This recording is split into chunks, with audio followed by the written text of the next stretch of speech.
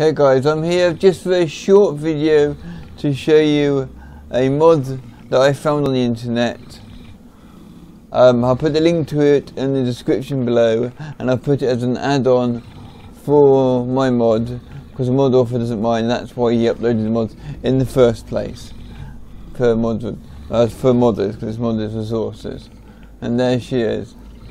It's not optional, you don't have him, I have to have him turned on. That's a Cazaclaw. I think it's pretty cool.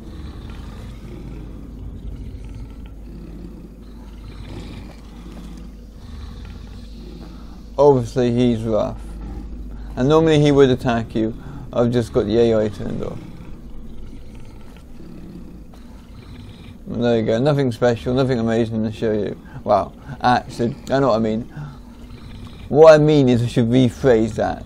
It looks really nice and the mod author's done a really good job.